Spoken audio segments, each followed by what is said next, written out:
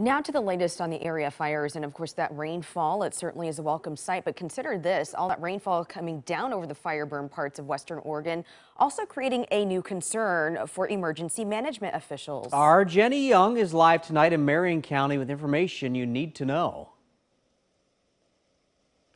Dan, Elizabeth, we're here on Highway 22 and it's dark, but you can still see some of the downed trees.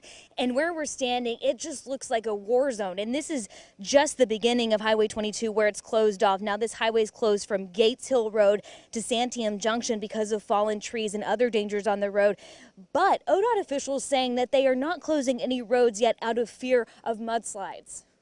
People love to hear the word rain when it comes to wildfire season, but sometimes too much of a good thing is not so good. That's Mary Rister, the meteorologist on the Lionshead fire. Because if you get too much rain, especially in a short period of time, then you're going to have some problems with the saturation of the soil. You could have debris flows. Tonight, during a virtual question and answer session, Rister addressed some of the dangers this area could see in the coming days with the expected rainfall. I've talked it over with the National Weather Service offices in Portland and Pendleton, and we all agree that this amount of rain is significant, but it is a pretty long duration of time that is not going to be a flooding event. There might be some mudslides in some areas that are remote and complex terrain, but not widespread. And while hundreds of fire personnel continue working to contain the Beachie Creek and Lionshead fires, the Oregon Department of Transportation says they have crews working 7 days a week. There are tens of thousands of trees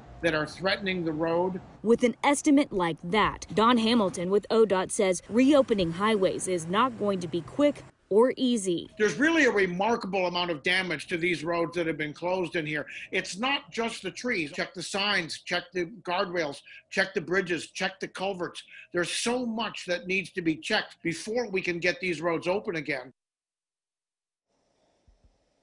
And with the wind expected with that rain, countless more trees will likely be toppled. Now officials say be aware while you're out driving, and again stressing stay out of the evacuated areas. Reporting live tonight in Marion County, Jenny Young, Point 6 News.